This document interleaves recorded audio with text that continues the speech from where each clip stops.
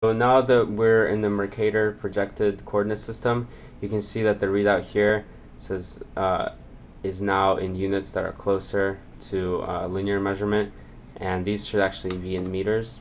And we can check that by going to View, Measure Line. And here we can start to measure it, and you can see that Central Park is about 1 kilometer across, which sort of makes sense. Okay, so now that we have it projected into a projected coordinate system, we can do our heat map. So in order to do the heat map, we have to enable the plugin. A heat map comes as one of QGIS's built-in plugins, but by default it's not installed. So the first thing we have to do is go to Manage Plugins, and we have to turn heat map on. So make sure the check mark is checked. Click OK. So once we have that installed, we can go to Raster Heat Map, or we can click this icon in the toolbar, and it comes up with this interface. It'll ask us for the point file that we want to use to generate the heat map, and we want to pick our P file. It'll ask us to name our raster file, so we'll just call it heat map, and here it'll tell us to specify what radius each pixel will basically look at when creating the heat map. So you can think of this as a weight, and you can play around with this. I'll start with something like 800. So basically that means that each pixel will look and see how many points are within 800 meters of it. And here are some advanced options. Basically this is your resolution of the final image, and this is the number of pixels across, and this is the number of pixels down. This depends on how big your point data set is, but here you see basically the dimension that each pixel will take. And I'll make this a little bit bigger just to increase the resolution. Okay, click OK. And it's basically going to generate the heat map. This might take a little while. So once your heat map is done calculating, it'll bring up this same coordinate system selection window and ask you to select the coordinate system for your heat map, and we'll just pick this World Mercator projected system again. So click OK, and by default when your heat map comes in, it'll just be gray. So what you want to do to visualize the actual heat map is go to Properties, and under Style here, instead of grayscale, pick pseudo color and click Apply, and now you should see your actual heat map image. So click OK. Now we have a pretty good representation of the heat map.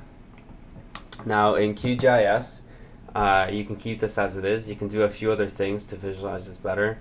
For instance, wherever there's blue area is actually where the raster is 0 value. So what we can do is go back to Properties, and under Transparencies we can set anytime there is a 0 value to be 100% transparent, which will basically create transparency everywhere there's no heat.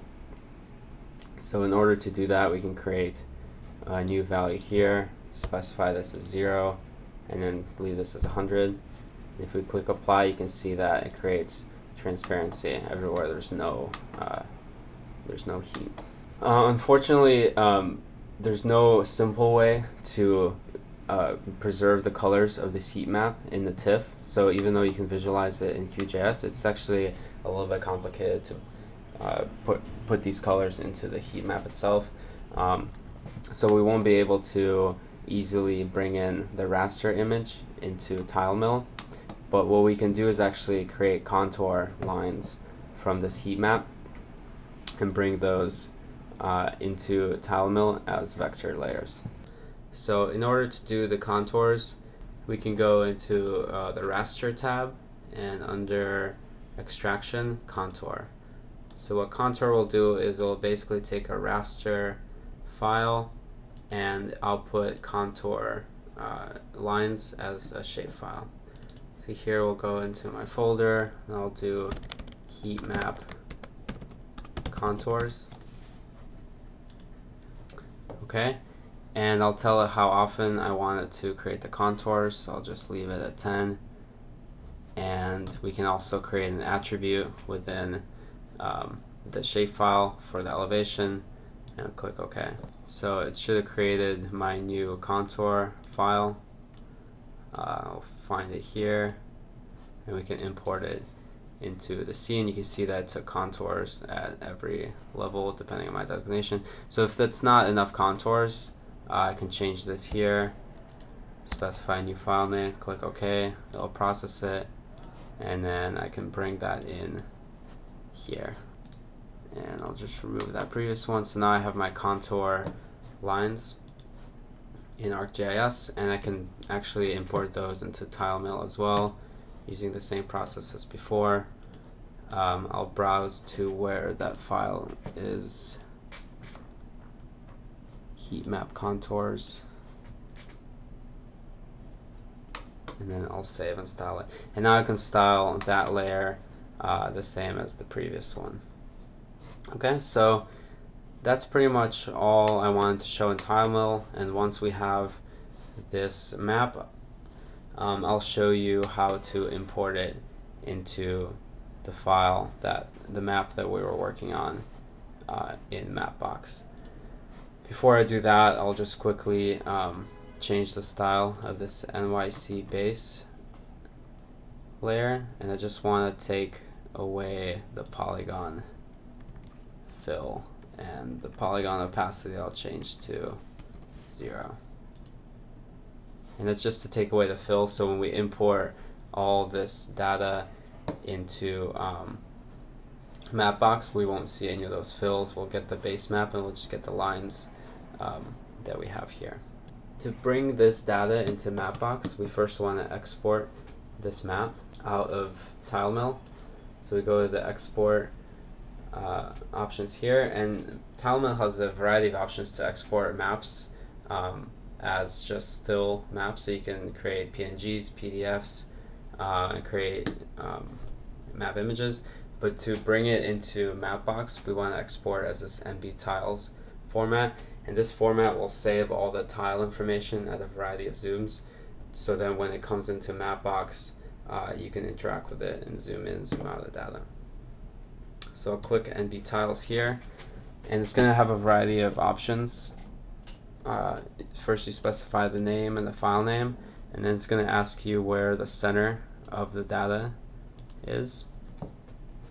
So if we zoom in on our data, we can select the starting zoom range by holding shift and dragging a window here, and this will basically set the first zoom that we have once we load the map. And in here, in this slider, you can specify which zoom levels will be supported by your map. You can see if we have 0 to 22, it's going to create a ton of tiles, because it will basically create tiles to accommodate any zoom level from the world down to the street level. So what we want to do is basically use this navigation to see at which zoom level our data should read. So maybe I want to go all the way from 10, so once I zoom into New York, I start to see the data. So I'll set 10 as the minimum, and then if I zoom in here, maybe I want the data to be visible all the way up to this zoom level, so 15. And once I do that, it tells me how many tiles I'll be saving and what the total file size will be. So now it's 1 megabyte, which I think is okay. And then I can also set the center point just by clicking on where the center point should be.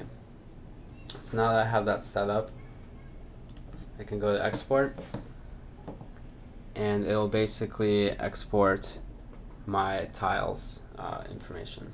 So once that's done exporting, it'll be in your queue, and you actually have to click on save and save MB tiles, and it will save that file into your documents folder by default. So here I have my NYC TA attractions MB tiles file. So once you have that file, you can go to Mapbox and you can go to upload layer.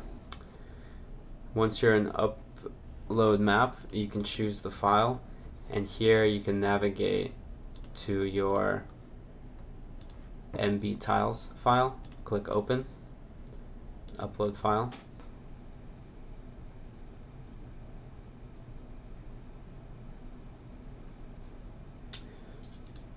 So once that's done uploading, you can tell it to create a new map.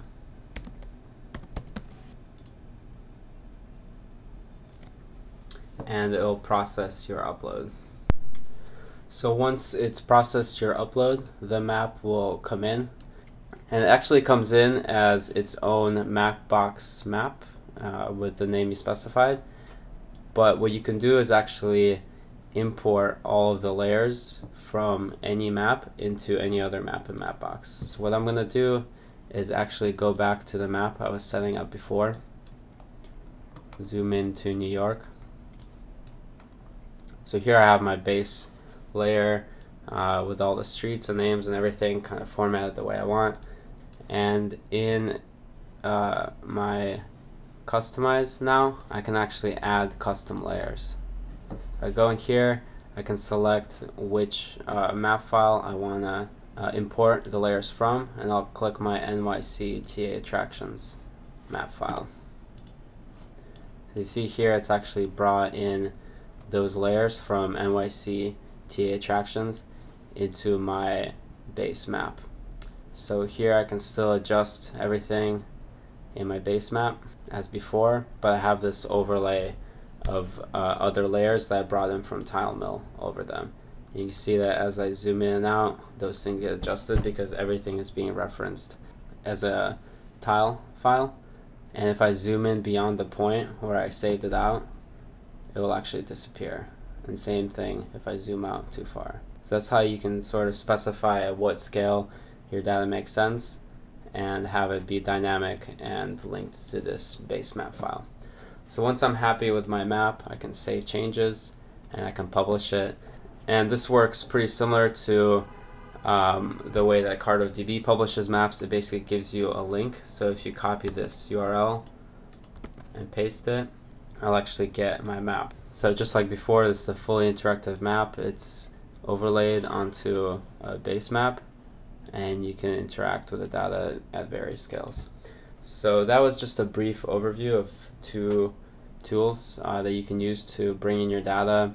You can process it using QGIS, and you can bring in that data into a web-based interactive format.